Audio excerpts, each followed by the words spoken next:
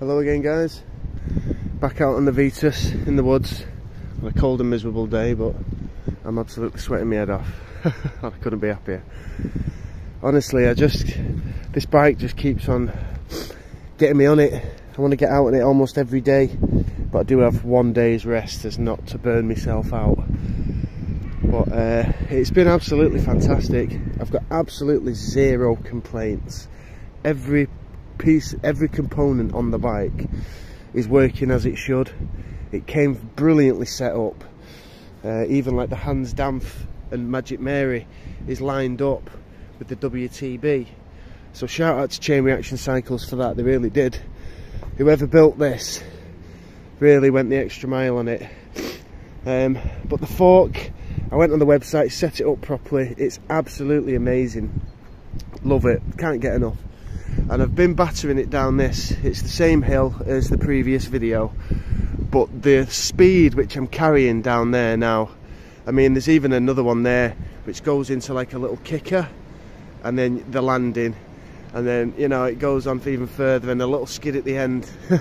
And it's just absolutely brilliant. You know, a lot more power in my legs after a couple of weeks of riding it. Able to do the climbs a lot more comfortably. There's a particular hill in our local park, and it's a little bit of a challenge that me and my mate set ourselves, and it's a bit of a breeze now. So the fitness has come back. The skills are getting up there. Nothing, you know, I'm not doing anything crazy at all, but this bike would be capable of it. I'm gearing myself up to go down that. It's pretty high and pretty sketchy, maybe when the weather's a bit better. But I know that this bike will just munch that, no problem. But I just wanted to give you guys a little update.